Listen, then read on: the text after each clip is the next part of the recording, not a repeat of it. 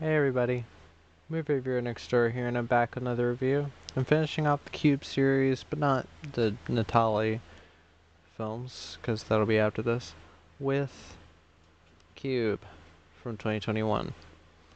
It's the Japanese remake directed by Hiko Shimizu, and it stars Masaki Suda, Anne Watanabe, Masaki Okada, Hikaru Tashiro, Takumi Saito, and Kotaro Yoshida. In this film, six complete strangers with widely varying personalities are involuntarily placed in an endless maze of interlocking cube-shaped rooms containing deadly traps. So, what did I think of Cube 2021? Well, is it better than the original? No, I wasn't expecting it to be. But it's not the worst in the series. If anything, it's in contention for being the second best. I have it kind of neck and neck with Cube Zero, because while I wouldn't consider either of these good films, I would say that there was at least enough here to show me that people actually did care about making an interesting, at least, Cube film. And yeah. Excuse me. And yet again, in order for me to actually talk about certain things, especially the ending, I do have to say, spoiler alert. But let me get to the cast. Masaki Suda plays Goto Yuichi. He's kind of our main character for this film. He he kind of starts off a bit slow, like a lot of the characters, but as the film went on, I did grow to like his character, even with his kind of tragic past. He had some really nice character moments. Oh, excuse me. In the second half of the film, very nice character moments. Um, Anne Watanabe plays Kai Asako. Um, I think she's frankly one of the weaker performances in the film. There is a reason for that, as this character turns out to be kind of a robot. Again, yes, I said spoiler. But yeah, she's very awkward. Masaki Okada plays Ochi Shinji. He's a convenience store worker, and he kind of becomes our Quentin of the film. He was fine. Well, no. He was kind of the weakest. Like, when he goes crazy, it feels a bit too anime, and how he's acting, it's very over the top. And when it was with Quentin, I thought the actor did a decent job being threatening. This guy, not really. Uh, Hikaru Tashiro plays Uno Chiharu. He's a kid that's in the cube. Um, he's one of the better actors. Again, there were some things that happened that made me feel for him. Um, Takumi Saito plays Ide Hiroshi. He's he's kind of our Ren of the film, even though he doesn't like die immediately like Ren did. Because the first time you see him, he's trying to get through the traps and everything. He's kind of just wanting to keep going. Um, I liked his character. I liked the actor portraying him. And Kotaro Yoshida plays Ando Kazumasa, who's kind of an old man character who's just kind of a downer. His character was kind of annoying. Um, this film, it's not a bad film. I think that rating this the worst of all of them is really weird.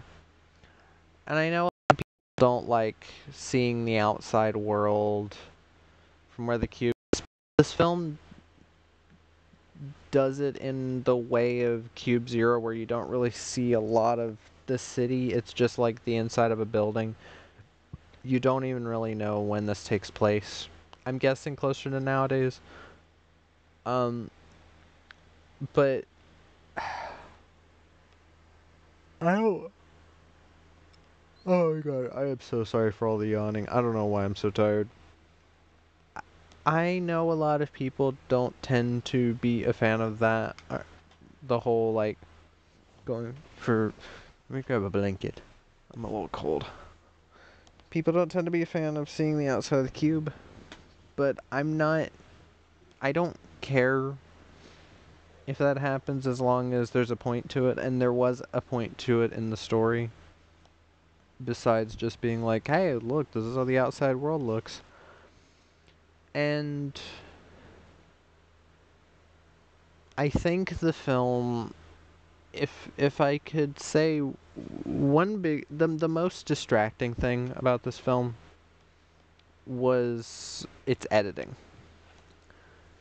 Now I don't mean editing like in scenes where it's editing too much. It's at the end of certain scenes it'll cut to black and the music will kind of go out and then it'll return.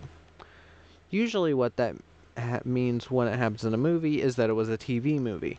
This was not a TV movie, but I couldn't find before I recorded this what streaming service this was on. It says on the poster and on the apparent, I guess the American Blu-ray, which is done by Cinedigm, who also released Terrifier 2, which was also a Screambox original. This was originally split into like 7 to 10 minute parts and kind of released, I'm guessing with ads or something in between each small episode. And that editing does get a bit annoying at times, as it does cut in the middle of kind of tenser parts of the film. And yeah, that's definitely something that should have been changed.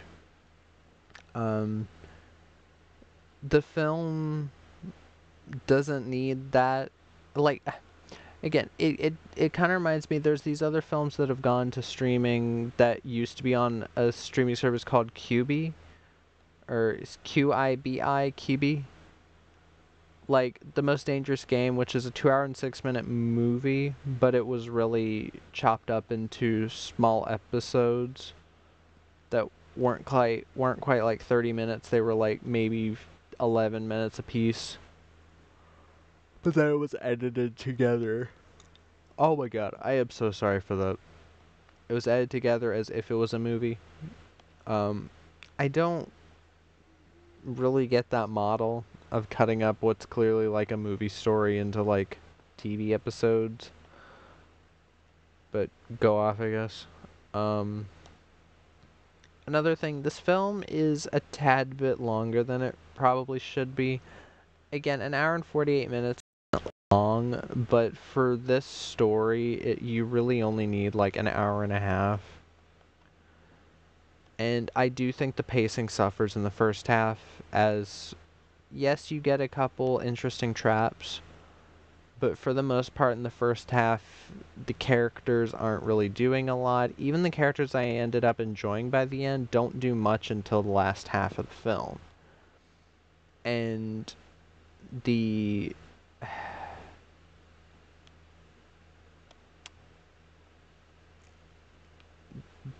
freaking,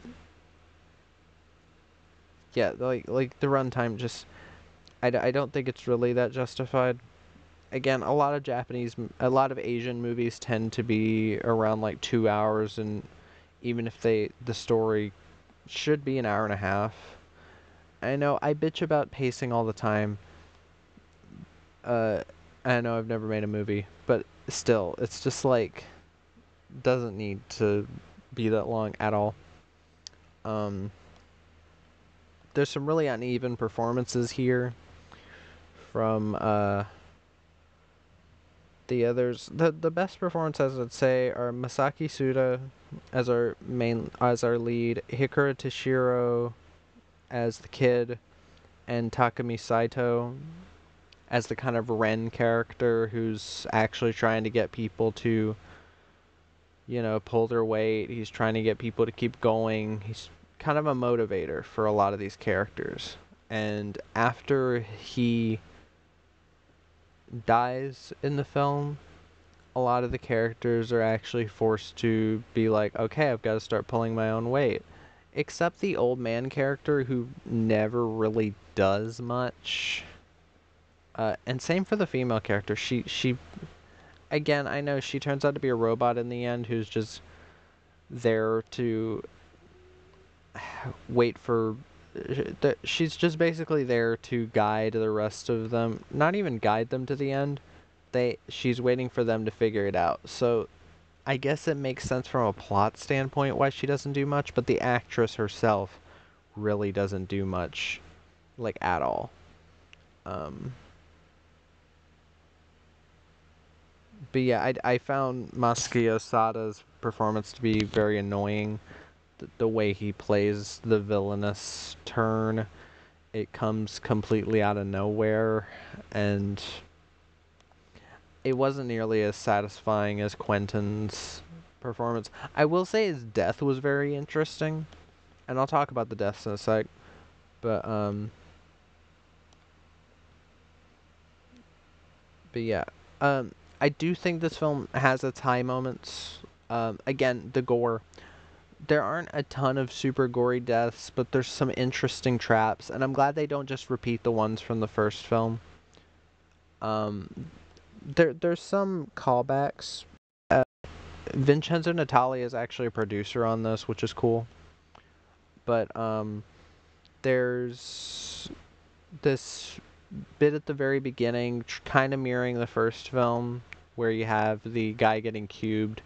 This guy gets a cube taken out of his chest that kind of falls out, and then he falls over onto the camera, which I thought was a cool shot. Not as gory or as interesting as the first film, but still, it's a cool callback. There's like a laser trap that like scans where people are and then like shoots a laser through them. I thought that was interesting. There's one of the deaths isn't like on-screen gore, but it's still interesting. The Osada's character slamming the old man's head in the door, like, to a bloody pulp. And one of the most interesting gore moments of the entire film, or kills, I think this is the best kill in the movie. When Osada gets this tree thing comes down, like stabs him in the back, brings him up, and then basically turns him into a tree, and it keeps like extending and doing that over and over. I thought that looked cool.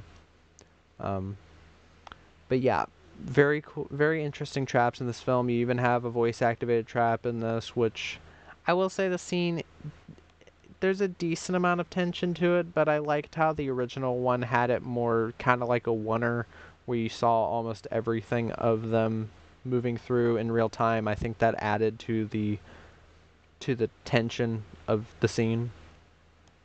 I will say this film is a bit more drama focused in the second half, which I'm fine with. We learn more about why the main character keeps having flashbacks to this character who I think is supposed to be his brother, who ended up killing himself, and we find out that he was being beaten up by their dad. He stretched out his hand and he said, "Oh, you say you survived, but you haven't really survived." He pulls his hand back, and then the brother ends up jumping off the building. And I will say one of the there were a couple dramatic moments that did hit me and did get some emotion out of me. I did have a bit of a tear. Again, I cry at everything, but still, it means something. Where the child character is talking about how this guy wants to give up after he's been forced to watch his brother commit suicide on the screen, and they all saw it. And the kid character opens up the hatch, tries to jump down it, like our main character's brother did, and then he saves him, bring and sees under his sleeve he has abuse. He's been abused too, and there's parallels between him and the main character's brother. And I was like, okay, I see what you're doing here, and I liked how they did it. They hugged, and I was like, okay, this is sweet. I like this. I like this kind of more touching emotional moment in a movie like this. And especially later when he ends up saving the kid instead of himself. I thought that was a much more, to compare to the first film, I think that's a lot more interesting, him saving the kid, rather than how the original had, who was clearly our main character, the Levin, just kind of die because I wasn't a fan of that. And again, Kazan, I didn't know shit about this little kid. At least I know something about. So I thought that was a much more satisfying ending, even though it is still kind of the him walking into light or walking down this long hallway. And then we find out that our main character is still alive in the cube and is still persevering. So maybe they're building up for a sequel. I don't know. That would be kind of cool, actually. But yeah, I think the ending of this is definitely better than the first film and the second films. Um, the score by Yutaka Yamada I thought was still pretty good.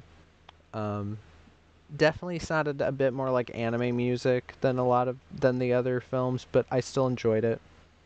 Um, and again, the second half of the film I think is significantly better than the first half. If the first half was like the second half, or just more interesting like the second half, better paced, this would definitely be the best of the sequels by far, and I'd actually say it was pretty good. Again, I still enjoyed this to an extent. I still think it's decent. I don't think it deserves the hate it's getting, but I can definitely see where it can be improved. But yeah, that was my review of Cube 2021. If you've seen the film, let me know what your thoughts are in the comments down below. If you have any recommendations, put them down there as well. And movie reviewer next door.